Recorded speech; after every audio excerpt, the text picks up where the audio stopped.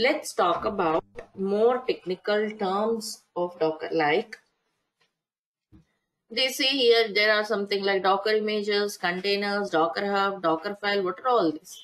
Let's try to understand them. Give me a second, please. So till now we were talking about containers, right? Okay, so yeah, we were talking about they create a container, they share the container. But how are these containers created? From where do we get the containers? We get the containers actually from something called Docker images. Okay, what is this Docker image? Yes, Docker image is the static file. Listen carefully. This is a static file. What is meant by static file? It's a just read-only file. Okay, and when you run this image, you get a container. Means container is a running instance of the image. Until now, I'm talking about create a container, share the container. But strictly speaking, containers are not shared. Okay, we share the images, but for your understanding purpose, I told you that containers, we create a container, share the container. Actually, we share the VMs. Okay, developers create, sorry, we share the images, I'm sorry. So developers will create an image, okay, by packing the application along with dependencies, and they share the image. Okay, images are the ones which are shared. Something like if you have worked with Docker, I mean, if you have worked with virtual machines, okay, if any one of you have worked with virtual machines, you can understand this. See, if you want to run a virtual machine, whenever you create a virtual machine, it could be found in the form of OVA file, .OVA file, or else a VMX file. I don't know how many of you have noticed it. It can be saved in the form of OVA file or VMX file. Okay, it's like a simple text file. Okay, it's like a, sorry, it's not a text file, it's a static file. Okay, when you run this, you get a container. Okay, like we were talking about earlier, they used to create a VM, share the VM. Again, they don't share the VM. Okay, they share these files because VM is a running entity or a running instance. You cannot share it. We share this. So whoever needed, they'll run this and create a VM. Got it? Same analogy. This image is something like this. Okay, it's a static file. You run that, you get a container. Then how to create an image? Yes, there are already so many official images available. Docker has got so many official images available. And the storage place of the image is called registry. See, this terminology is very important. You need to understand the terminology and memorize the terminology. Of course, slowly once you start doing hands-on, you get used to it. So image is a static file. When you run that, you get a container. Okay, all the images are stored in something called registry.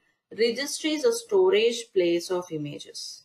Okay, it's a storage place of images. It's called Docker Hub. All the images are stored. All the images means, yes, official images like a CentOS image with the database, CentOS image with MySQL, CentOS with PHP, or else Ubuntu with the so on. So already some images were configured and they're already available. Okay, you can just pull them and use it. But there might be some enterprise application, right? We need our own application, our own configuration. So in that case, yes, you can also create your own images. Either it's an official image or either it is your own image. Any image, every Docker image will be created from Docker file. Of course, official images means they're already created by Docker and they are stored and available here for public usage. If you want your own image for your company, for your enterprise application, yes, you will be creating your own image through Docker file. Again, what is Docker file? Docker file is simply a text file. It will have something called Docker instructions. We'll be learning those Docker instructions, how it works and all.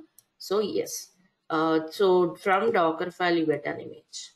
How do you get? When you build the Docker file, you get an image. What is meant by building the Docker file? What do you do with that building means? What happens at the back end? Yes, we will be learning each and every point here.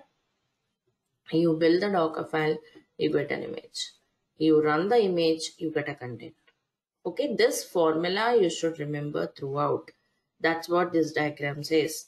See, Docker image. From Docker image, You may run your own Docker image, create your own container. Or else, let's say my own Docker image, but I still want to share it or store it on Hub. You can store it, right? And this image is coming from something called Dockerfile. From Dockerfile, you get a Docker image. From Docker image, you get a Docker container. And also Docker images can be stored on Hub. Okay, from Docker Hub, you get the containers. Like you pull the image and start a container. Analyze this diagram now.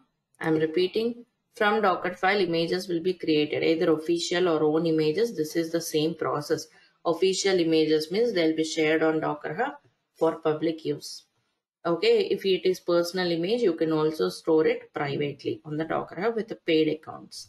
We'll talk about that later. So just Docker Hub is a registry. What is registry? Registry means a service, a storage place for the containers.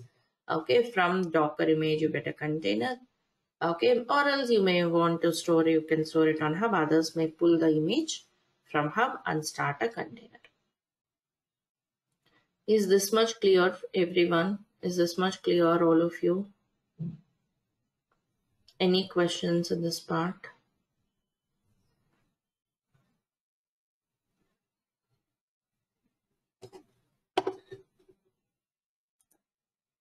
We'll talk about, okay, how to create a Docker file, how to use images from Hub, how to create our own images, how to store it. A lot of things we'll be learning. Any questions, let me know. Yeah, this is the formula I'm talking about. Docker file. From Docker file, when you build it, you get an image. From image, you get a container. You can imagine container is like an entity. Like in the transportation world, you have a container where you put the application along with your dependencies. Like in transportation, you put everything and ship the container, right? Same is the case.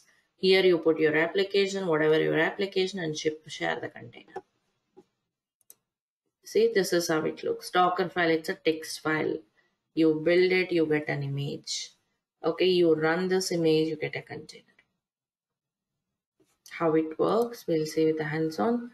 What is inside the Docker image, how is Docker image built, what is happening there, we'll see. One to many. You can create any number of containers from a single Docker image.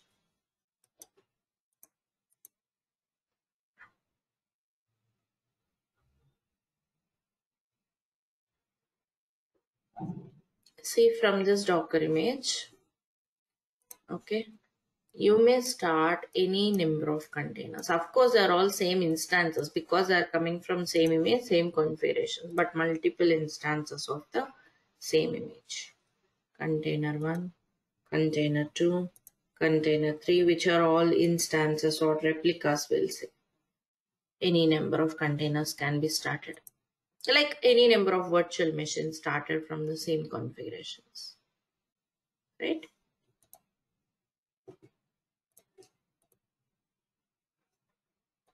Docker image. What is a container? It's a package with everything required to make software run except the operating system and application portable.